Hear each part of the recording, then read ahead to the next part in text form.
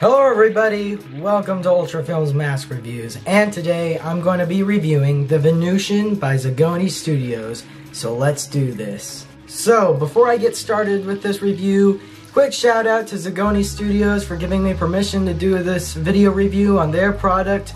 Their customer service was very satisfactory, and I thank you so much, Zagone Studios. But anyways, let's have a look at the product. So here's the Venutian Alien Mask by Zagone Studios, and right off the bat, this thing is an incredible mask. With its detail and design and paint, it just all comes together very nicely, and I like it. Its design is really cool because it's two latex pieces attached to a balaclava, or a head sock, and you can move your mouth when you put it on. And it also has a hood on top to add a complete effect. And the sculpt on it is pretty much original. I have not seen a catfish alien before.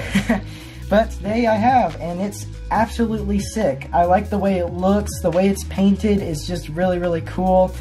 Usually when you get latex masks online, the paint isn't always accurate to the picture and it's kind of a knockoff. But with this stuff is handmade in America, and you can expect quality from Zagone Studios because it's not too cheap but also not too expensive, and it's very nice, and I love it. The detail on this thing is very realistic with the wrinkles and these nice little barnacle-like bumps over his eyes and his head.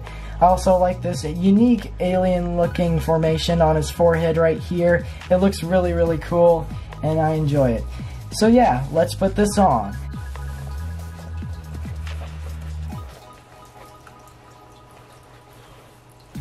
Alright, so here is the Venutian Alien Mask by Zagone Studios.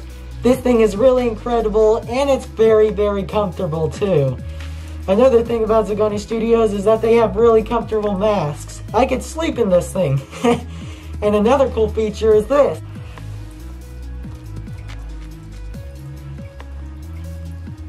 It's a really cool feature, and it adds more to the realism effect.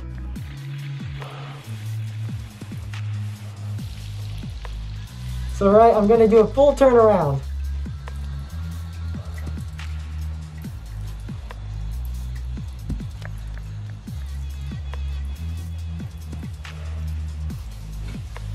But yes, this is just a fun mask, and I can use it for a sci-fi short film if I wanted to. It'd be really cool.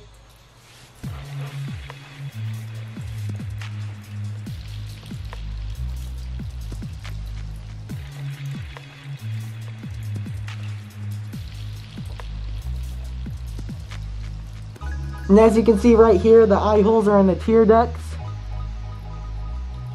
for good visibility.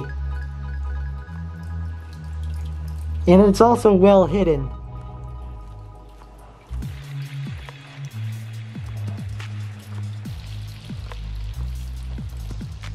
But yes, this is a really cool mask. Alright guys, thank you so much for watching this video. Thank you Zagone Studios for giving me permission to make it. And thank you for subscribing to my YouTube channel. And like this video if you did. Comment down below what other masks you want me to review. And also check out Zagone Studios. They sell amazing masks.